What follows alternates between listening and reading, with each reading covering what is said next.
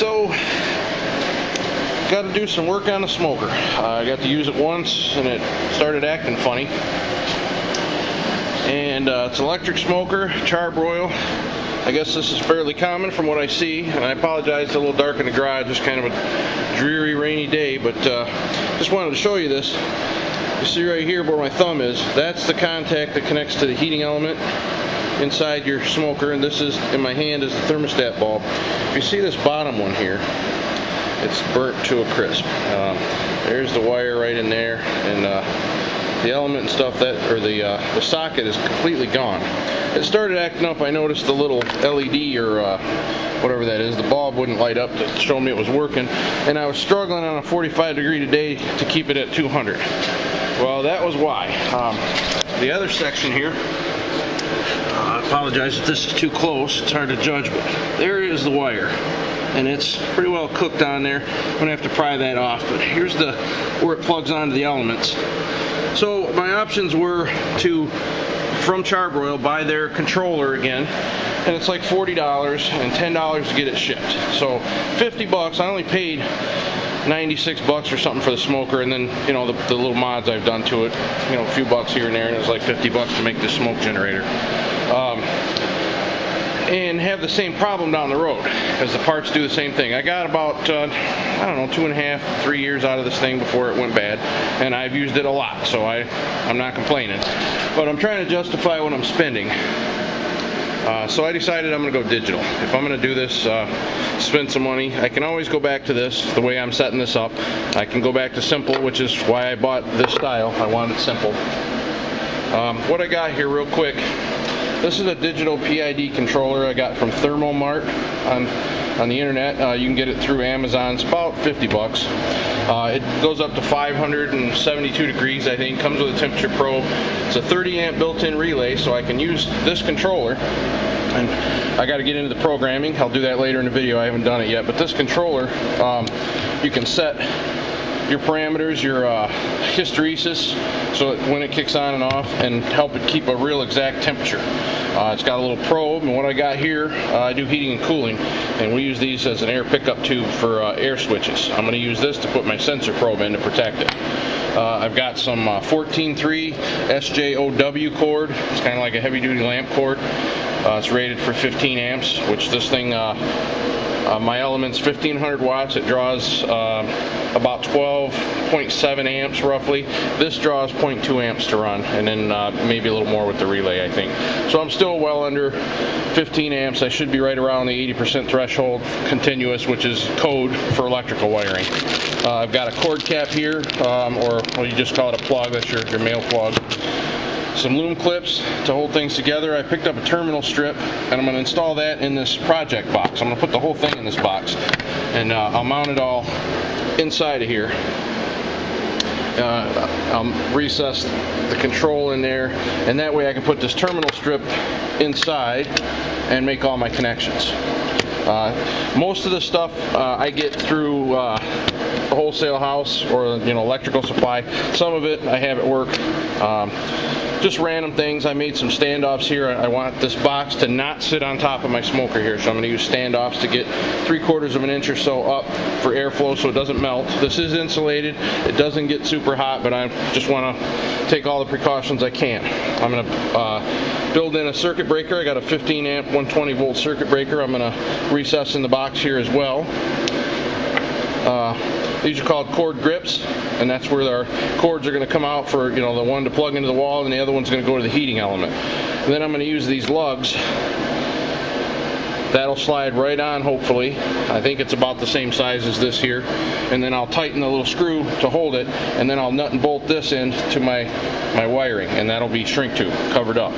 So that way, that's how I make my connection, and if this doesn't work, or if I have to replace the element or something, cut the shrink tube back, unscrew the screws, and replace the element. So I'm trying to think down the road, because things do wear out. And then these are just, you can use self-stick, or I'm going to use some screws, and you put zip ties in there, and I'm going to use that to secure my my sensor wire here, which I'm going to insulate and run it down the back of the smoker here, similar to the probe one that I use right now for, I actually put this in my meat, but I store it right there. I want to keep it again just off the back of this so it doesn't melt. So I'll get back with you when I get more into this and start, I'll show you the progress along the way here as I cut holes and just basic mounting steps. I don't want to bore you with every single detail. And then if you have any questions on it, just message me in the comments down there and I'll do what I can to help you. Making some progress. I wired up the controller here, and a couple words of caution. This shield that goes on the wiring here, not very strong. It's just in a little piece of plastic. I kind of broke it off already, but fortunately it'll be enclosed so I won't need it. Wiring's fairly straightforward. I do recommend that you tin the end of your wires, put some solder on them. They're going to be a little tight to get in those Phoenix connectors right there. I can tell you that because I struggled with it a little bit. So make sure they're in there, but tighten them up nice and firm. They do tighten down well, but it just seems a bit wobbly with those little connectors on the board, so hopefully I didn't damage it, and just be careful when you do it. At this point, I told you I would just, I'm not going to do this every step of the way, but I wanted to show you how it's going. These things here, by the way, slide onto the back of the PID controller, and these will slide all the way forward, and that's what holds it in place up against the plastic here. So you got to take a screwdriver and lift this edge up, so it'd be the back edge, and hold it up and they slide right off. Again, I pre-wired it. It's just going to be easier for me when I go to my terminal strip here. At this point, I've drilled all my holes, cut out for the PID controller, and I've mounted all my fittings basically. I got my terminal strip, my 15 amp breaker, 2 cord grips. This one's going to come out the side and run down the side into our heating element, and this one's going to be where our power cord comes in. I don't know how well you can see that here. There is a pop-out breaker here. That was a little fun to get in there. And then on the side here, I've got one more little hole with a plastic grommet, and that's where the sensor lead's going to come out. And I'm going to run that down the side and put a new hole about midway down somewhere in the back of this thing for my sensor probe. So that's where we're at. I've been out here, I don't know, probably an hour and 20 minutes messing around. I do have it mounted also. I got my little standoffs I showed you. Those are just stainless steel hydraulic tubing I cut up. It was a scrap. Pulled it out of the garbage and cut them up 3/4 of an inch, and that's just to give me some airspace here so I'm not sitting right on the top of the smoker in case it gets too hot. So that's where we're at. Next step of the process, or steps. Got this installed. Like I told you, those just slide back on, nice and easy. It pulls it nice and tight on there. Looks pretty good. I drilled a hole for the sensor well. See if you can see the little silver thing right there. There's my sensor. I got it right kind of in the middle. I'm hoping the racks don't interfere with it or anything. Keep it short, keep it from getting dripped on. And what I did is I ran it around the side here. Loomed it like I was mentioning in the intro of the video, and then I use these little tie straps. They just screw in, and then you take that zip tie, and I'm gonna tie this thing in a minute.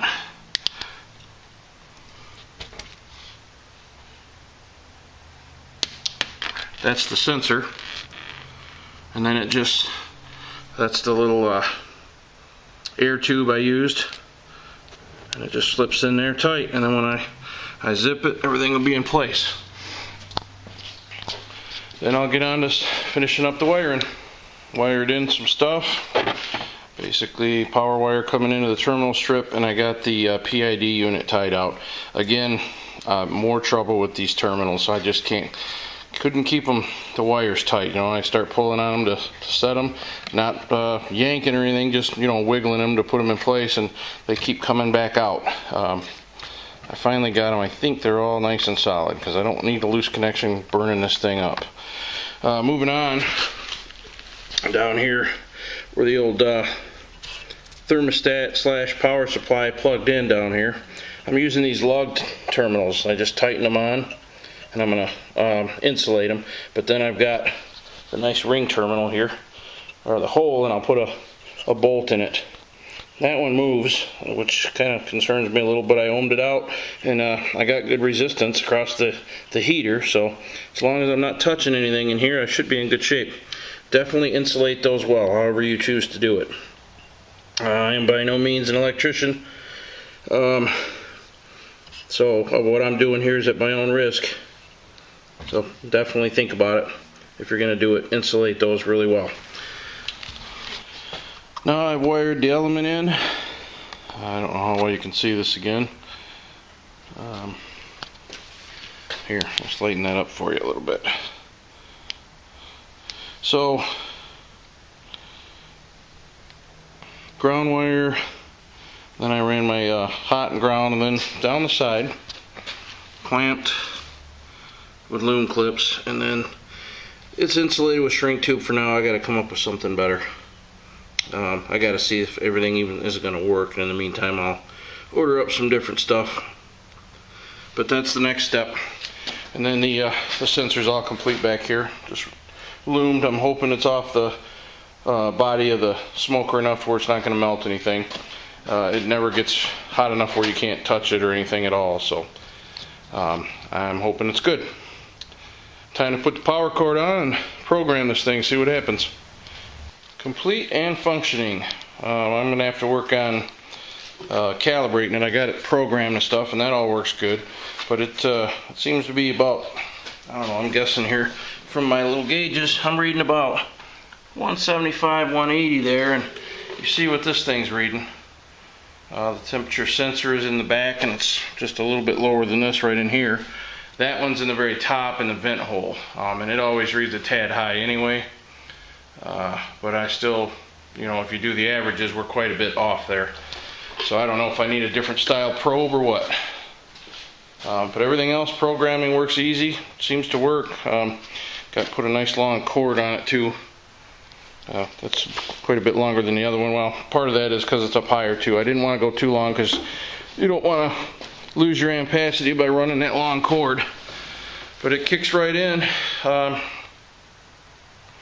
got it set with a 5-degree hysteresis. I might change that to a little bit more, maybe a 10 or a 12, 15.